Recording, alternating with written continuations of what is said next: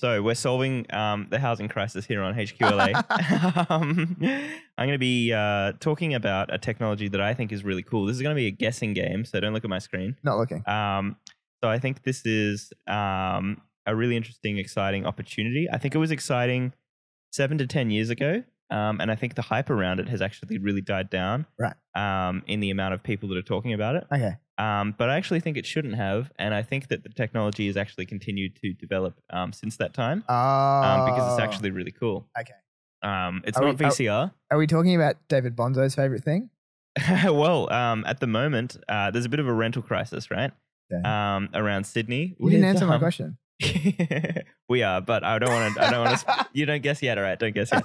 Okay, so at the moment, that's not a reference that you can look up. By the way, that was one of our teachers. At the moment, there's a bit of a rental crisis. So particularly around Sydney, with multiple areas that have massive rents. So the average Sydney rent as of March 2023. Yep. Guess the weekly figure. Okay. Okay. All right. I got this.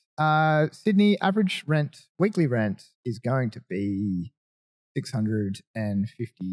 Oh, very good guess. So the number that I pulled, and that actually might be correct by now, but the number that I pulled was from early March, $630 a week. Oh, okay, great. So I honestly didn't read or anything. Very bang on.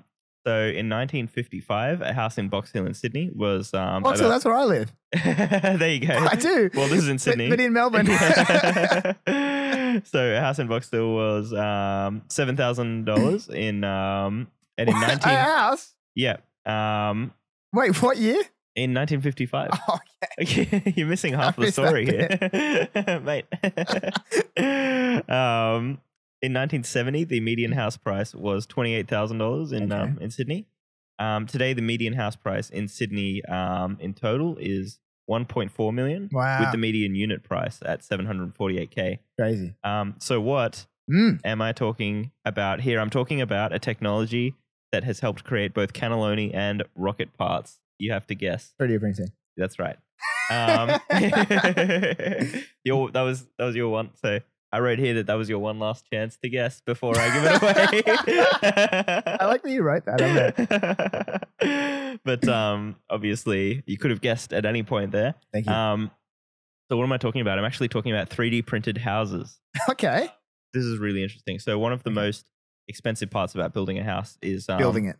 Is building it. Yeah. One of the most expensive parts about building a house is labor. Is the house itself. Yeah, the house, yeah. And all of the things are associated with building it. Well, actually, so what I was going to say was labor. And I would argue that the majority of the cost actually comes down to that labor and materials. Okay.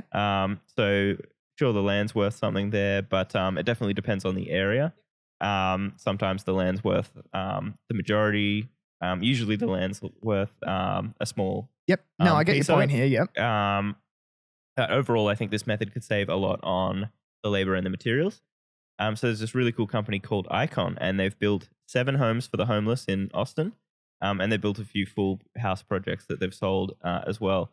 And so their method is that there's a 3D printer that's shipped out. It's assembled by 4 people in an hour. And the 3D printer is... Whoa.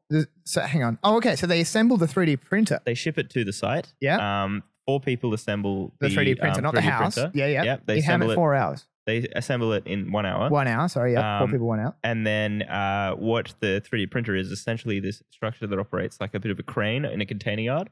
So picture 4 pillars with a central piece that can move on an X and Y axis anywhere within those 4 pillars. So they would set up those 4 pillars on the 4 corners of the concrete slab that's been laid. And well, I'm just visualizing just literally a large 3D printer. Like I've seen the small ones. Yeah. It's just a big version of that, isn't it? Exactly. Yeah. And it just moves around. Yeah. For sure. I've got you. So basically, it's placed on the 4 corners and the central piece can be moved around anywhere over that slab. And so the central piece is connected to a tube, and out of the tube comes concrete. Really? And so, so it's this. This is interesting. So each of the companies that is doing this is layering out. So like they Has someone patented this idea? Well, all the companies that are in the space have a unique material which they've generated themselves. Okay. So I'll go into a few of the materials later. But this concrete is laid out according to the design that's in the computer of the printer. Yep. And so the first layer is about 10 centimeters high, and the printer moves around the job site doing that first layer. All the walls and things like that. Yeah, and so it's got all those that layout in mind, and then it starts coming back and spitting out the next layer of concrete on top of that, until obviously it's done. And this saves a lot of labor because one person can supervise the process, make sure that it's working properly, stop it if it needs to be stopped, and it's more of a programmer, project manager role than it is of a traditional construction role, because he has to highly skilled though. Exactly. So one highly skilled person versus maybe a large number of lesser skilled people. That's right. And so he has to go and make sure that it's working, know exactly how the printer works, know how the hardware and the software works to try and correct issues on the go. But at the same time, that can be better than 50 people that are all on the site at the same time. It sounds fantastic. Yeah. So basically, the designs actually look really nice. So their showcase home is called House Zero. Okay. And it really shows off what they can do with this method. So, is there a maximum size? Obviously, the answer is yes to that, surely. You would think so. So I would say probably. But this is a pretty big house. So, you can move it around. A solid probably. A solid probably. I guess you can move it around. To different sections. I would say if you really wanted to. So probably no end to what your imagination can think. Emphasis on the probably. There's probably no end to what your imagination can think.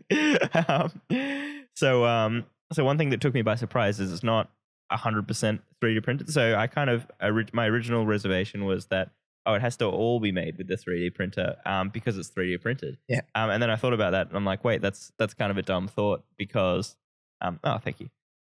Because why wouldn't you take the best of what 3D printing could do and combine it with the best of what current houses today are doing? So you take the low cost and the efficiency, and you mix that with the great design work and other pieces of materials that look great. So I have a couple of images of House Zero here. So I'll show you. Okay, I'll have a look. Here we go. Oh, wow! I was not expecting this. So this is basically this is the exterior. So I was expecting something like Roblox style. Yeah, so they've made like Minecraft or something. They've essentially made a series of, so there's a straight wall through the middle. There's a series of curved walls. If you're watching this at home, Isaac's explaining some of the images here. If you're just listening to it. That's right. So basically, each of these is a glass panel between these three concrete pillar areas. These are the three concrete pillar areas, and it makes up this great living space. Wow. So in this far end, there's a study little nook. What an incredible In this house. one, there's a hanging out living area, and this next one, there's a dining one. Yeah. Over here, there's like the kitchen, and it's all this wood paneling that they've mixed with the 3D printed concrete. Yes. And as you can see, the layers actually do look quite nice. Oh, it looks amazing. Yeah. And then on the other side, you've got bedrooms and a whole other use of mixed spaces. Oh, look at the texture that the 3D printing makes. Exactly. So it's this really interesting concrete texture. And basically, so what they've done In what country do they do this? Well, this is in the US. In the US. Right. And so they're operating in Austin at the moment. And so they made 7 much smaller designs for homeless people, which are all in that kind of style. Yes. In that style? Yeah. And they've... oh my gosh. And then they've made 4 of those houses that are sold originally. So what you'll see is that they've used really good looking pieces of wood in the interior. And they actually have a lot of the walls in the bedroom areas that are kind of covered by wooden cabinetry. Yep. It's not all exposed, that texture. Yeah. And you'd get a bit over it. Yeah. And there are a lot of large glass windows. And so what it really looks like is kind of 30% of the bedrooms sort of area are in that texture. And as well as that, they were saying, well, you can cover it up with plaster as well. It's just like the structure of the house. Yeah. It's just the framing. You could think of it as the framing of the house. Exactly. Because not everyone has exposed brick in their house. Like not everyone wants that. But some people do. Exactly. And so you can have areas of exposed brick. You can have areas of not. But in this case, it's areas of exposed 3D printed concrete, which actually makes a really nice, it looks like a really cool texture. It does. It's a little inconsistent, which is kind of cool because it has those areas that sort of jut out a little. Well, that's right. And nature, it kind of feels natural more so than man-made because, you know, nature's inherently kind of like random and abstract. Exactly. And that's what it feels like. Yeah, for sure. that's So cool. made a really interesting. I really like that concept, the open living areas and No, it's very cool. all that. And so obviously you've still got the rest of the build to do after that. You know, you've got the finishes, the electrical, the plumbing. The only downside is it takes 16 years to build each house and they cost $40 million. No, so well, the idea is that it's actually cheaper to 3D print. So another company that's doing this is in Germany. They're called Perry. Cool. And so they recently had its first 3D printed home that passed all the building code regulations there. Yep. And basically that's a scaffolding company with a research and development department, which is wow. almost more interesting than the fact that they're doing 3D printed homes, because it's funny that they have a R&D. Be nice to know who that person heading up the department is. You know, that's a pretty innovative person who's doing that. Oh, exactly. So they've produced a 2-story house with 160 meters squared of living space. That is something I struggle to conceptualize. When someone says square meters of a house, like people talk about it a lot with apartments and people go, whoa, that's massive, or whoa, that's so small. And I'm like, I literally can't gauge that. It's a small house and a large Because that sounds apartment. like a lot. He says like 100 and something. I'm thinking like, whoa, that's like a football field. It's a small house. But it's not. It's a large apartment. So our apartment is 140. So that's how you... Sorry, everybody. My future apartment is 1,000. And it'll feature... Have you seen the... this is a tangent, but in New York City, the $250 million apartment that's on top of... No, I haven't. It's not this obnoxious guy with the grey hair. Yeah, that's that guy. Yeah. The guy on YouTube, Ryan. Yes. He wears the suits and he jumps in the pools with the suit on, stuff like that. Yeah. He's great. So yeah, it looks like they were using the same method there with the 3D printer operating like a large crane situation. There's also Mighty Buildings times the Polari Group. So this is a combo on YouTube that I found. Nice. So this is basically a project where... Are they based somewhere? Yes. So they're based in Coachella. Well, they're doing this project in Coachella. Coachella Valley. Okay. It's at Palm Springs in, you know, the Coachella Festival? Yeah. Yeah. Oh, that's in Coachella. Yeah. So basically they're taking a few steps further. This is a collaboration. So they're aiming to do the world's first zero net energy 3D printed homes. So the main difference is that they're prefabricating their houses in a warehouse and shipping them. So they can make a full tiny home instead of doing the construction. Not in concrete, I assume. So I would call it more of manufacturing. And their actual unique a friend of ours is doing this. Yeah, so they have their own patented type of material as well. Yeah, it would have to be quite light, but also quite rigid. Absolutely, yeah. That's what you would have to look for. That'd have to be cheap too. Yeah, it's like some kind of stone, I think. Oh, really? So it's like some kind of stone that they've made as their own little patented material. So here's the reason behind it. In 2021 and 2022, this is why it's going to solve the housing crisis. We saw a huge increase in the cost of lumber as there were supply shortages. Yes, that's right. So the cost of wood seemed to be going up at least 40% a year. That's right. We had a friend who was building decks at that point, and he was complaining about the issue of having to... Well, we were running it... Sorry, this is a tangent, but it's interesting. We were running a website for him, and it wasn't... We'd created an automatic quotation tool that allowed customers to come on and quote up their own decks. And he had to continue to get us to add a multiple onto the number at the end to continue to allow for this crisis. Yeah, that's right. And so we had to keep marking up the price of wood. And so, we've got our own experience with this. That's right.